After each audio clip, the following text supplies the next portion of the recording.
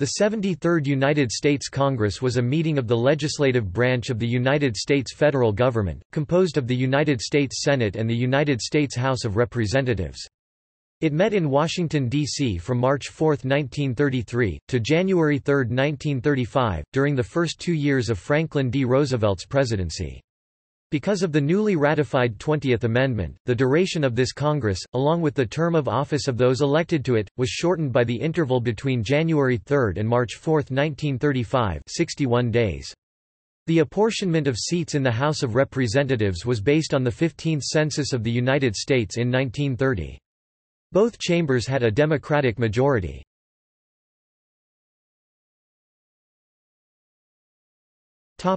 Major events. March 4, 1933, Franklin D. Roosevelt became President of the United States. January 3, 1934, the second session of 73rd Congress convened as mandated by the 20th Amendment to the United States Constitution, that had been ratified 1 year earlier. August 19, 1934, House Speaker Henry Thomas Rainey died of a heart attack. The House had already completed its work for this Congress and had already adjourned. No speaker was elected until the next Congress.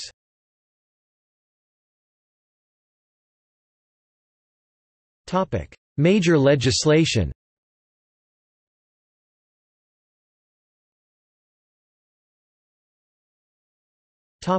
First session.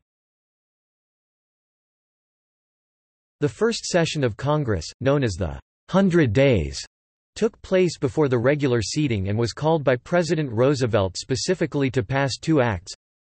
March 9, 1933, the Emergency Banking Act (CH. 1, 48 Stat. 1) was enacted within 4 hours of its introduction. It was prompted by the bank holiday and was the first step in Roosevelt's first 100 days of the New Deal. The act was drafted in large part by officials appointed by the Hoover administration. The bill provided for the Treasury Department to initiate reserve requirements and a federal bailout to large failing institutions. It also removed the United States from the gold standard. All banks had to undergo a federal inspection to deem if they were stable enough to reopen. Within a week, 1/3 of the banks reopened in the United States and faith was, in large part, restored in the banking system. The act had few opponents, only taking fire from the farthest left elements of Congress who wanted to nationalize banks altogether. March 10, 1933, the Economy Act of 1933. Roosevelt, in sending this act to Congress, warned that if it did not pass, the country faced a $1 billion deficit.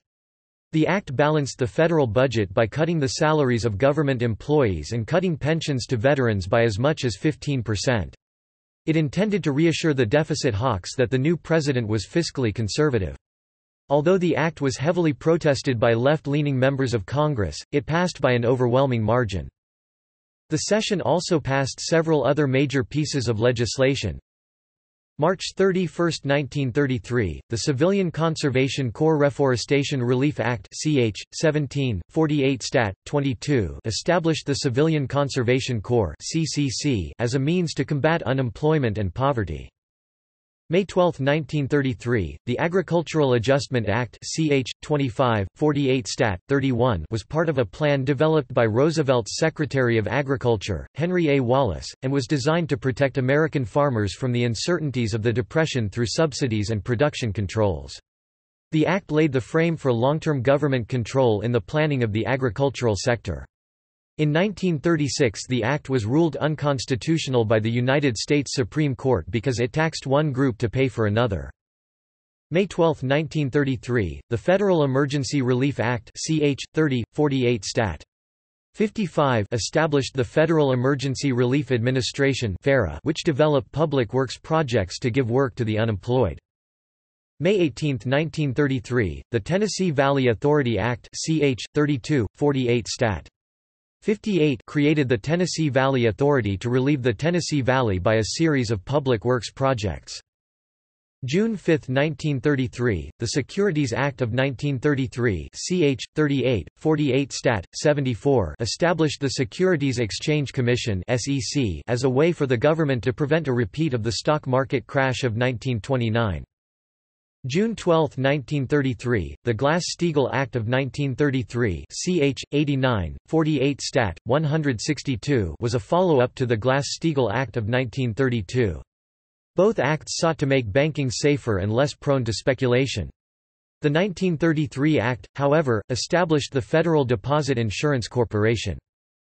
June 16, 1933, the National Industrial Recovery Act (NIRA) ch. 90, 48 Stat. 195 was an anti-deflation scheme promoted by the Chamber of Commerce that reversed antitrust laws and permit trade associations to cooperate in stabilizing prices within their industries while making businesses ensure that the incomes of workers would rise along with their prices.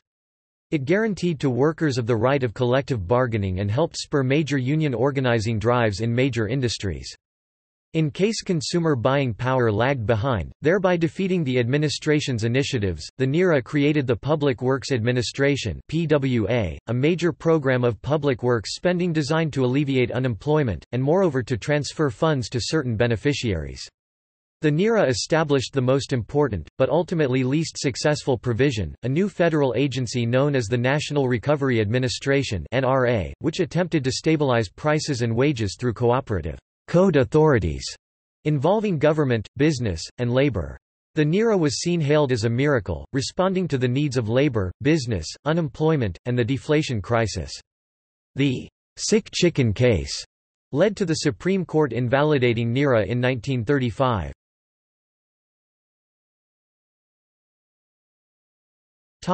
Second session. March 24, 1934, the Tydings-McDuffie Act Pub. L. 73-127, 48 Stat. 456 provided for self-government for the Commonwealth of the Philippines and a pathway to independence. June 6, 1934, the Securities Exchange Act of 1934 ch. 404, 48 Stat. 881 grew out of the Securities Act of 1933 and regulated participation in financial markets. June 6, 1934, the National Firearms Act of 1934 ch. 757, 48 Stat. 1236 regulated machine guns, short-barreled rifles and shotguns. June 19, 1934, Communications Act of 1934 ch. 652, 48 Stat. 1064, Pub. L. 73-416.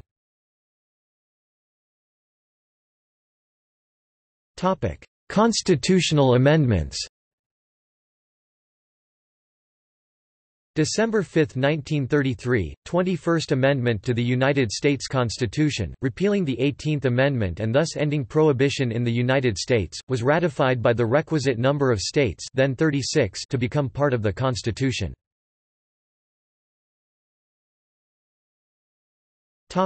Hearings.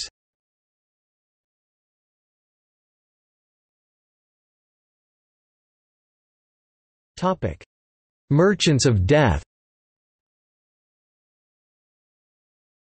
Committee, United States Senate Special Committee on Investigation of the Munitions Industry. Chairman, Senator Gerald P. Nye R. Duration, September 4, 1934 to February 24, 1936. The Senate Munitions Committee came into existence solely for the purpose of this hearing. Although World War I had been over for 16 years, there were revived reports that America's leading munition companies had effectively influenced the United States into that conflict, which killed 53,000 Americans, hence the company's nickname, Merchants of Death. The Democratic Party, controlling the Senate for the first time since the First World War, used the hype of these reports to organize the hearing in hopes of nationalizing America's munitions industry. The Democrats chose a Republican renowned for his ardent isolationist policies, Senator Gerald P. Nye of North Dakota, to head the hearing. Nye was typical of Western agrarian progressives, and adamantly opposed America's involvement in any foreign war. Nye declared at the opening of the hearing, "When the Senate investigation is over, we shall see that war and preparation for war is not a matter of national honor and national defense, but a matter of profit for the few."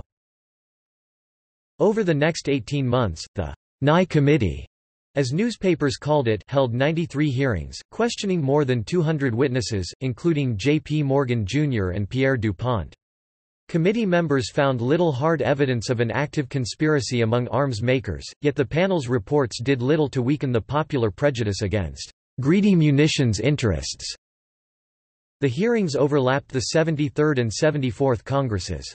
They only came to an end after Chairman Nye provoked the Democratic caucus into cutting off funding. Nye, in the last hearing the committee held in early 1936, attacked former Democratic President Woodrow Wilson, suggesting that Wilson had withheld essential information from Congress as it considered a declaration of war. Democratic leaders, including Appropriations Committee Chairman Carter Glass of Virginia, unleashed a furious response against Nye for dirt-daubing the sepulchre of Woodrow Wilson. Standing before cheering colleagues in a packed Senate chamber, Glass slammed his fist onto his desk in protest until blood dripped from his knuckles, effectively prompting the Democratic caucus to withhold all funding for further hearings. Although the Nye Committee failed to achieve its goal of nationalizing the arms industry, it inspired 3 congressional neutrality acts in the mid-1930s that signaled profound American opposition to overseas involvement.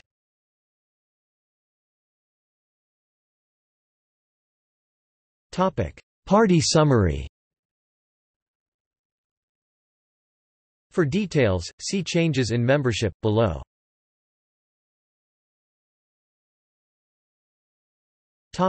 Senate. There were 48 states with 2 senators per state, this gave the Senate 96 seats. Membership changed with 4 deaths, 1 resignation, and 2 appointees who were replaced by electees.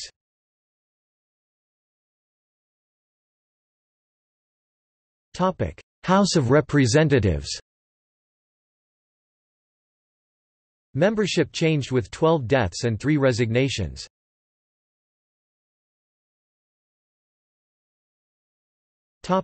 Leadership. Section contents: Senate, majority D, minority R, House, majority D, minority R. Senate. President: John Nance Garner D. President pro tempore: Key Pittman D. Majority Democratic leadership. Majority Leader and Democratic Conference Chairman, Joseph T. Robinson. Assistant Majority Leader Majority Whip, J. Hamilton Lewis.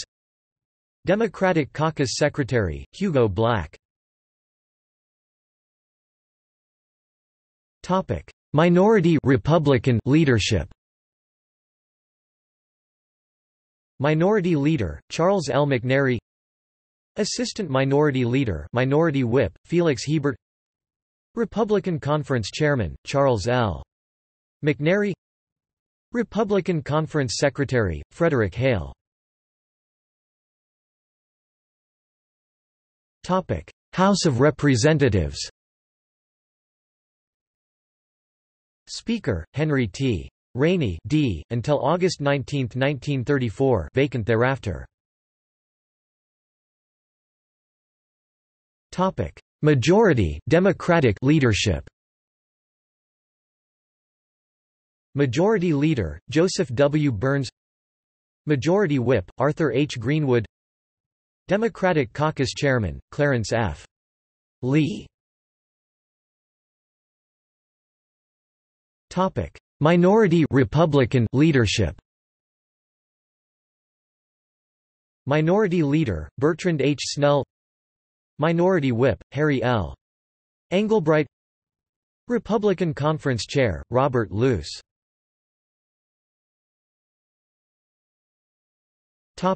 Members.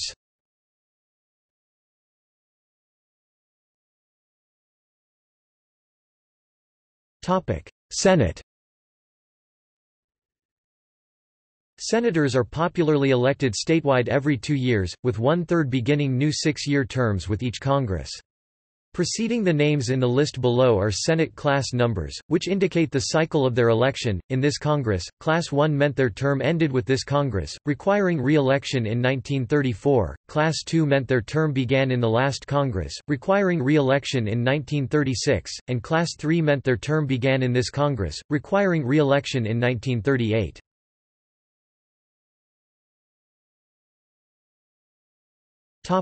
House of Representatives. The names of members of the House of Representatives are preceded by their district numbers.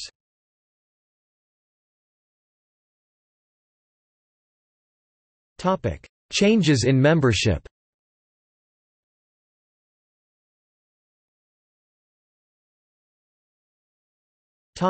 Senate.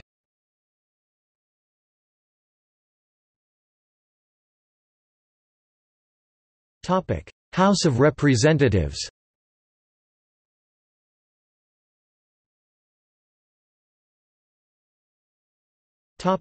Committees.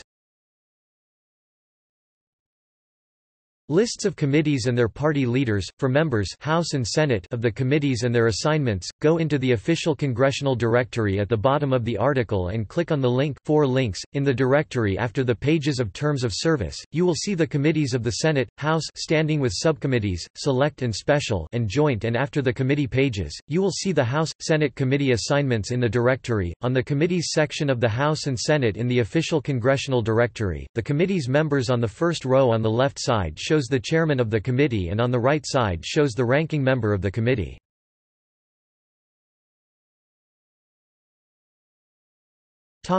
Senate. Agriculture and Forestry, Air Mail and Ocean Mail Contracts Special, Alaska Railroad Special Select, Appropriations, Audit and control the contingent expenses of the Senate, Banking and Currency, Bankruptcy and Receivership Select, Campaign Expenditures Select, Civil Service, Claims, Commerce, District of Columbia, Education and Labor, Enrolled Bills, Expenditures in Executive Departments, Finance, Foreign Relations, Immigration, Immigration and Naturalization, Indian Affairs, Interoceanic Canals, Interstate Commerce, Judiciary, Library, Manufactures, Military Affairs, Mines and Mining, Mississippi Flood Control Project Select, Munitions Industry Select, Naval Affairs, Patents, Pensions, Philippines Economic Condition Special, Post Office and Post Roads, Presidential and Senatorial Campaign Expenditures Special, Printing, Privileges and Elections, Public Buildings and Grounds, Public Lands and Surveys, Rules, Territories and Insular Affairs, Whole, Wildlife Resources Special. House of Representatives.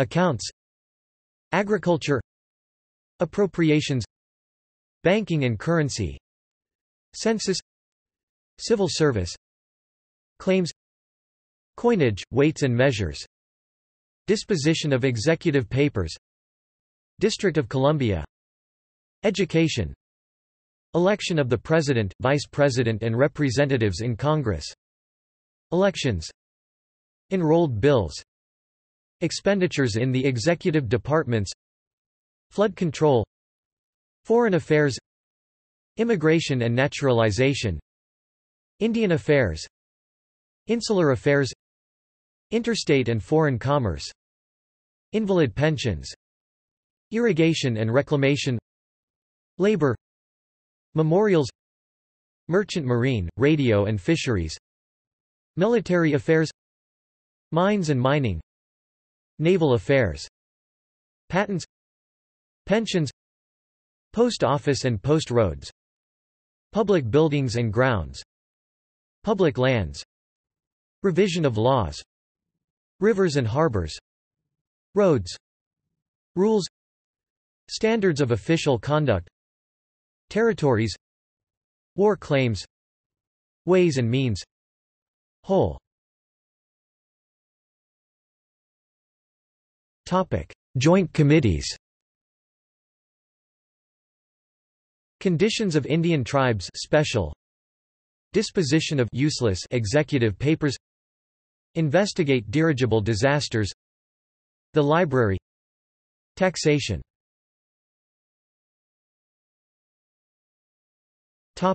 Caucuses. Democratic House. Democratic Senate.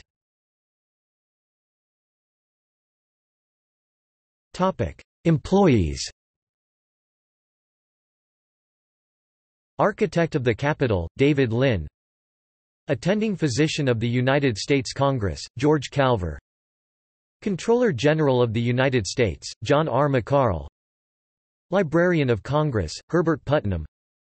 Public Printer of the United States, George H. Carter until 1934, Augustus E. Gigingic starting 1934. Senate. Secretary of the Senate, Edwin A. Halsey. Chaplain, Z. Barney Thorne Phillips Episcopalian. Sergeant at Arms, Chesley W. Journey. House of Representatives. Clerk, South Trimble. Chaplain, James Shira Montgomery Methodist. Parliamentarian, Louis Deschler. Reading Clerks, Patrick Joseph Haltigan D and N.A.R. Sergeant at Arms, Kenneth Romney. Doorkeeper, Joseph J. Sinnott. See also, Rules of the House. Other officers and officials.